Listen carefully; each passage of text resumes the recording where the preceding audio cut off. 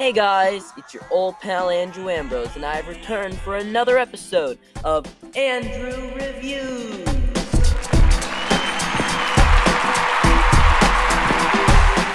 Thank you. Now for today's episode, I'll be taking a look at an awesome but pretty obscure arcade game known as Pepper 2, originally released back in 1982 by perhaps the weirdest mainstream video game company in the history of the universe, Exidy. Now I know what you're thinking, Andrew, if the game's called Pepper 2, where the hell's Pepper 1? Well, the answer is that there isn't a Pepper 1. According to Atari Age Forum's user Tempest, the 2 in Pepper 2 refers to the main character Pepper having a split personality and not to any sort of sequel. Then why did they just call it Pepper 1/2? You know, like Rama 1/2. Oh, but I get it, Rama 1/2 didn't exist until 5 years after Pepper 2, but you think that the boys at Exidy would come up with a less confusing name.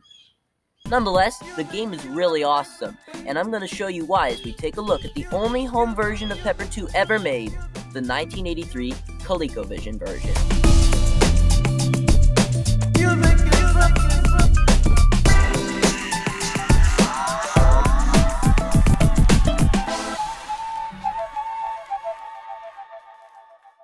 Once again, original hardware won't be used for this review since I don't have an original ColecoVision console. But why would I want to have an original ColecoVision console anyway? It barely works anymore, the joysticks are total ass, and the AC adapter is of a goddamn behemoth size. What the fuck were they thinking? Luckily though, I have access to the ColecoVision Flashback console from 2014, which features 60 ColecoVision games, including Pepper 2. Either way, it'll only be a matter of time till my mom gets me a ColecoVision Phoenix console for Christmas. But seriously, Mom, all I want for Christmas is a ColecoVision Phoenix. You don't have to get anything else. You don't even have to get me the new Genesis Mini. I just want my ColecoVision Phoenix. Is it that too much to ask? But until then, we still have this thing, so let's review Pepper 2 for the ColecoVision. You play as an angel named Pepper who must move around through 4 interconnected mazes consisting of rooms surrounded by zipper tracks that he must zip up. In order to zip up each maze, Pepper has to zip up the tracks surrounding each individual room in the maze, 1 or 2 at a time. Pepper also has to deal with roaming eyes, small monsters that enter the mazes through any of the exits conveniently placed at the top, bottom, left, and right sides of the maze. The roaming eyes can kill Pepper by simply touching him, but Pepper can also combat these foes by zipping up a room with a pitchfork on it, causing the colors to change and Pepper to turn from an angel into a devil. This is where Pepper's aforementioned split personality comes into play, hence the name Pepper 2. Once in his devil mode, Pepper can now eliminate the roaming eyes by touching them, similar in fashion to when Pac-Man eats the monsters after gobbling an Energizer. Also similar to Pac-Man is the fact that Pepper will only stay in his devil mode for a few seconds before reverting to his anal. I just said anal, fuck. Pepper will only stay in his devil mode for a few seconds before reverting to his angel form. I think the colors changing during this part of the game is a genius idea because the human brain responds to color changes and keeps the player on their toes. The only other game I can think of off the top of my head that also does this is Atari's Centipede from 1980, where the entire playfield's color palette changes once a stage is completed.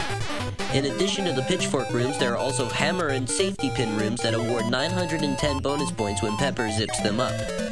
910? That's an unusual amount of bonus points. See, I told you Exidy was weird. But be careful when zipping up rooms, because if you go back on zipped up tracks that don't enclose already zipped up rooms, you'll unzip those tracks. This can get frustrating if you think you zipped up a room, but it turns out you actually went back on a track you previously zipped up.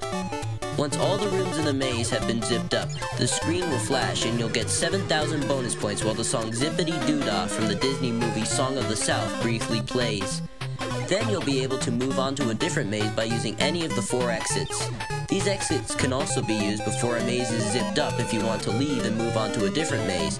This is great because if the situation gets too hot and heavy, you can just leave and come back later after spending time zipping up the other mazes, and if you wait long enough before returning to the maze you were just in, all the enemies won't respond and you'll get a head start.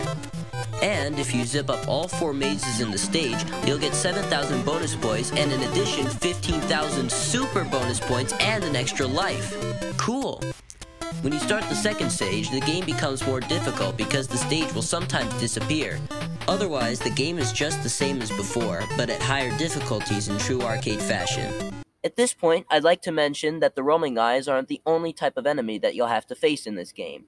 The only reason I haven't mentioned the other type of enemy that you'll have to face is because I first have to talk about the differences between each game option. I'm pretty sure most of us are familiar with this by now, but for those who aren't, I'll explain. Most, if not all, ColecoVision games had game options that the player could select using the ColecoVision controller's numeric keypad before beginning play. Each game option determined how the game would be played out, mostly in terms of starting lives, number of players, and difficulty. In the case of Pepper 2, game option 1 starts you off with 5 lives and only has you dealing with roaming eyes. Meanwhile, game options 2 through 4 give you only 3 lives to start and add in a second type of enemy called the Zipper Rippers. These guys are assholes. They're faster than the roaming eyes and they rip up any zipped up tracks not enclosing already zipped up rooms. And when Pepper becomes a devil, the Zipper Rippers can't even be eliminated. But they do stay still and can't kill Pepper. And while I'm on the subject, I think I should mention the pitchfork rooms that are found in the center of some of the mazes, because those are special. This room's pitchfork will sometimes change into a green box, and when Pepper zips up the room when it has the green box, the Zipper Rippers will momentarily vanish from the maze after Pepper turns back into an angel. You may have noticed by now that the game is very similar to Konami's Amidar from 1981, since both Amidar and Pepper 2 involve enclosing rooms in a maze while avoiding enemies. The difference, however, is that Amidar has 2 types of stages that alternate with each passing stage, while Pepper 2's stages all follow the same formula. Another difference between the 2 games is the way you enclose rooms. In Amidar, rooms are enclosed by either collecting all the balls and closing them in Stage 1, or painting around each room in Stage 2. Pepper 2 uses the aforementioned zipper gimmick. Both games, however, are different enough from each other to be considered their own game, but going back to Pepper 2, I can't really speak any foul of it. The graphics are nice and colorful, the music and sounds are lively, and the game keeps you on the edge of your toes. Overall, Pepper 2 is still very fun to play even in 2019, whether it be the original arcade version or the home console version here on the ColecoVision. My oh my, what a wonderful day. And what a wonderful game! Pepper 2 has all the qualities of a great classic arcade game from the early 80s. Colorful graphics, vibrant sounds, and fast, addictive gameplay. And all those qualities are represented very well here in the ColecoVision version, which is great considering that this is the only official home port of the game ever made.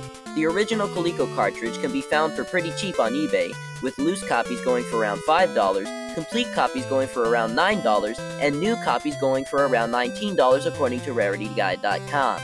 And as I mentioned before, it was included in the ColecoVision Flashback console, along with 59 other ColecoVision games, so you have a good amount of options in terms of playing Pepper 2. So Pepper 2 for the ColecoVision gets an approval from me. Thank you everybody for watching. I'm Andrew Ambrose, and as always, I'll catch you later.